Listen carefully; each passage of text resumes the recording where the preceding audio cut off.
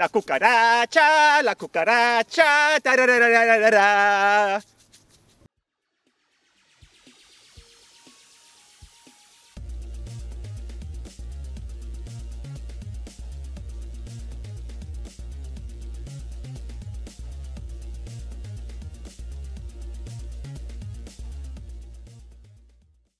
This video is brought to you by Global Ordnance. Check them out at www.globalordnance.com. Howdy folks, welcome to another episode of Ordnance Lab. I'm Sean. And I'm Jake. And today we're going to be doing the sequel to our Hell Cannon, which has been our most popular video so far. Before we did it where we lobbed one of the inert rounds, then we lobbed a live round. It went, finally something on Ordnance Lab was a first time go. It's like never happens for anything else, but we got it. It worked so well, it was a dual purpose, explosive and incendiary, and we spent an hour fighting a fire. But that's another topic for another time. What we're going to be doing today is we've got our mortar here from Weapon Genetics, and we've done some stuff. We got a phone that we calculated the angle it's going to be fired at, the direction. We're going to see how actually accurate some of these rounds are going to be.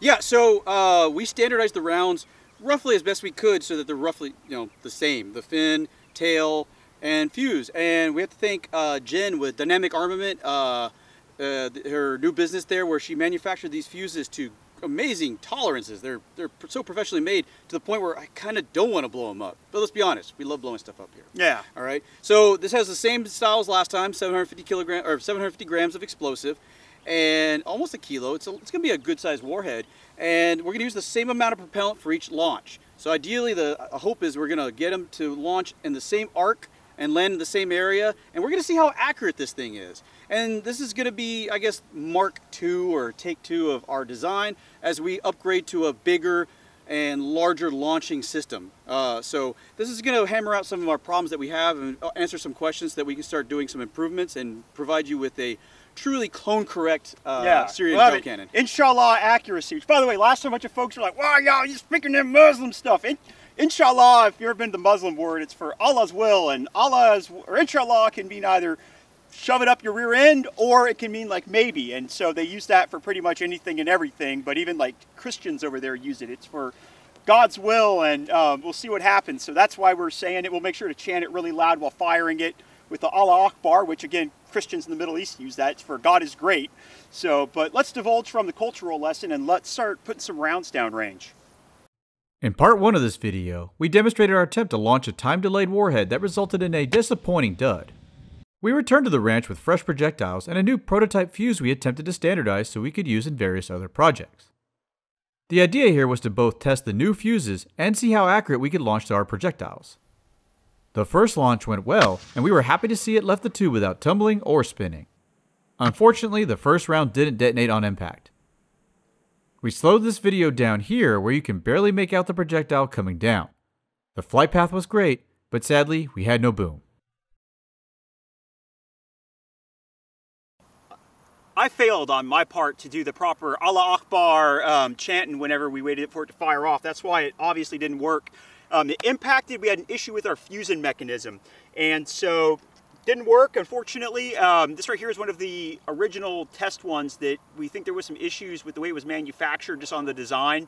And so what we'll do is we'll recock and try again. We failed quite a bit here at probably better to say we don't succeed a lot of the times here at Ordnance Lab. We're not always a first time go, but it looks like that the body survived it, where looks like we'll be able to fire it again. So what we're going to do is we're going to fire off the other rounds we have, and then later on we'll come back and see if we can fire this one off also. And inshallah and Allah Akbar. The second launch went well, as you can see.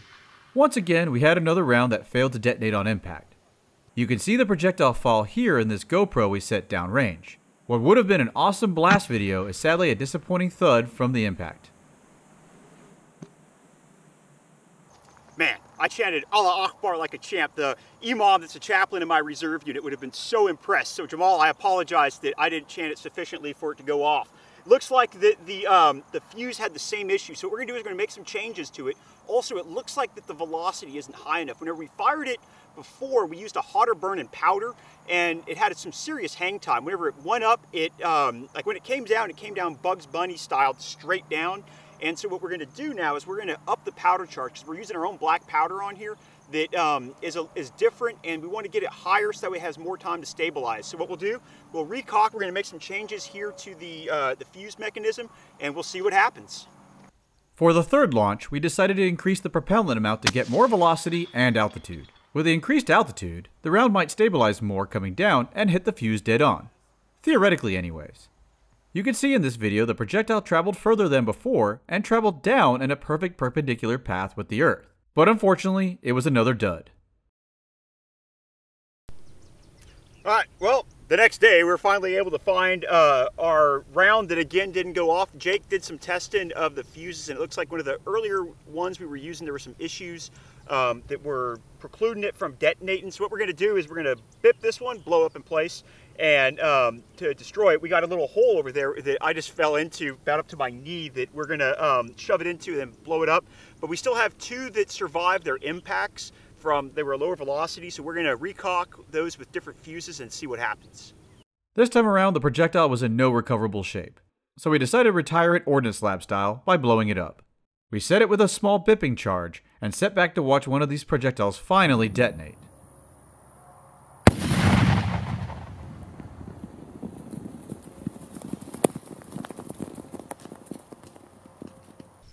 Whatever the hell it was, it dug that rather deep hole. He now got a pretty good eviction notice when we blew that up.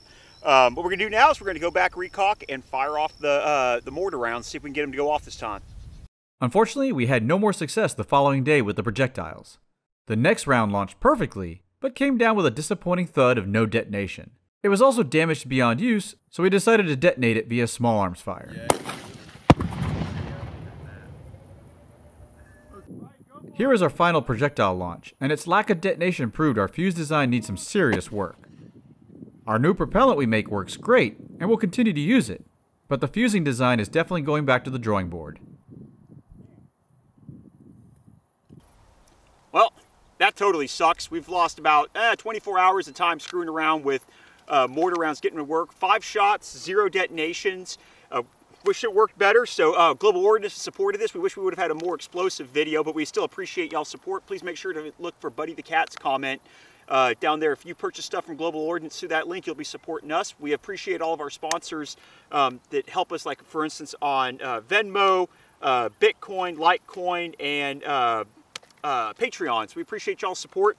Again, we wish we had a better video of stuff blowing up, but we're going to recock and do a different fuse design. But we'll be bipping this right here because we have no idea what happened. So we'll go ahead and put a charge next to it, blow it up, and do that to end the video so at least y'all get to see some bangs.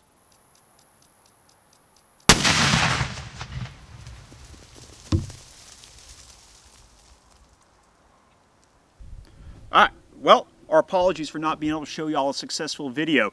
We haven't been able to release any of the Hell Cannon videos just because we've had all this stuff going on. Jake's been busy with doing Jade Helm stuff at Walmart death camps with the National Guard. I've been busy with a real job. When we went out there, we had that fusing issue. It looks like we've managed to fix that, and we look forward to dropping some more explosive ordnance out of the sky in the next couple of weeks. So it looks like we've got that laid on, and hopefully in the next couple of weeks we'll be able to release those videos of us blowing stuff up and having a successful launch, hopefully without the fire part. So anyways, thanks for watching, and we're looking forward to see y'all next time. Thanks for watching. If you like this video, be sure to hit the like button, hit subscribe if you want to see more, and stay tuned for another episode here at Ordnance Lab.